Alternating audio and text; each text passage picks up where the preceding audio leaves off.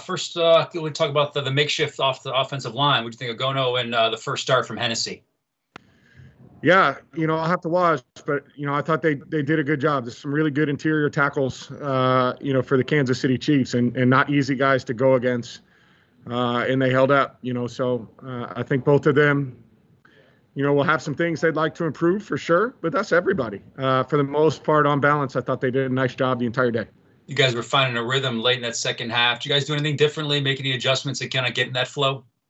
No, I think we just, I think we did a pretty nice job the entire day. We just had a few things that kind of got us off schedule, whether it be penalties, missed assignments that kind of put us behind the chains.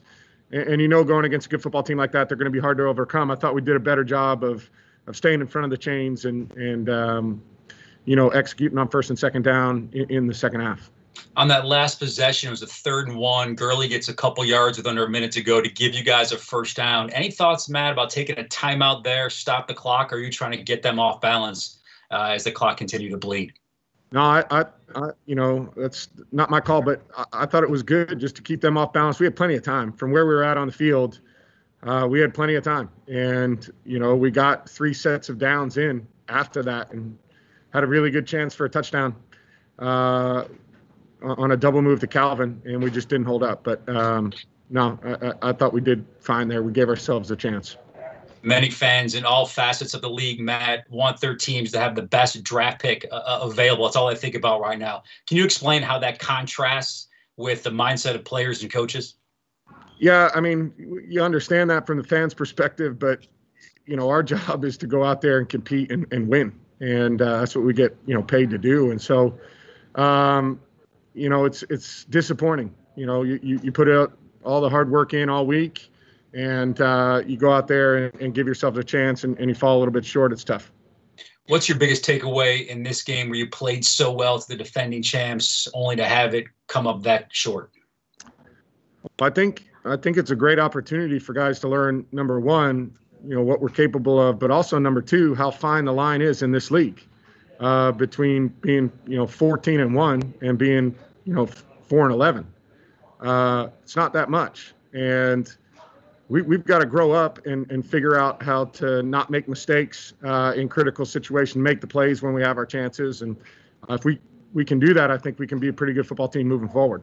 Yeah, Coach was telling us that, his takeaway is that you guys can compete and play with anybody in this league, but then you got to get over that hump, right, and win those type of games. That's what you're talking about, those fine points of getting over that hump. Absolutely. And you never know when it's going to be the play. It's not necessarily the last kick of the game or a 3rd down on the last series of the ball game. There's a handful of different things that come up, whether we miss assignment or miss a play in the first half that, affect the game, just as significantly. And so I think, we've got to learn from those lessons, and we've got to be better, as a whole moving forward. How surprised were you with Koo's wide right kick, and did you say anything to him afterwards? Well, I told him afterwards the next time he's in that situation, he's going to nail it, and to not doubt that for a second. He's had a great year for us. He's been extremely consistent, and his confidence should continue to be at an all-time high. It's part of the game, and you got to move forward. What do you think about your defense today against Mahomes? Thought the defense played well. It looked like they kept them out of a rhythm most of the day, and gave us a chance at the end of the game. Were you pleased with the balance in the rushing attack today, Matt? Thought we ran the ball effectively for sure. I think, and that helped. That helped us eat up some of the clock, change field position at certain times, and certainly slow down pass rush. And, I thought for the most part, our run game was effective. Well, you got the nickname Matty Ice for leading these fourth quarter comebacks. It hasn't gone the case this way, but it's just not on the quarterback. Obviously, field goals made, we go on to overtime. But we look big picture between those Matty Ice comebacks in the fourth and what's transpired this year. Is there one or two things that kind of stand out why it's not working out like we've seen in the past from you? Yeah, I think it's just making a play here or there. And it's really not much more than that. And so, at different times, there's been different guys, but, we've got to find a way to make the plays. And again, it goes back to that, how fine the line is between wins and losses and between great teams and teams who are out of the playoffs. And the great teams find ways to get the job done, and they make the plays when they're there. Many of the so-called experts, as we wrap up, Matt, had you guys losing by double digits, but obviously that wasn't the case. Does it say a lot about the effort, the mentality of this team? You guys are never packing it in. Yeah, I think, that's one constant that has been here,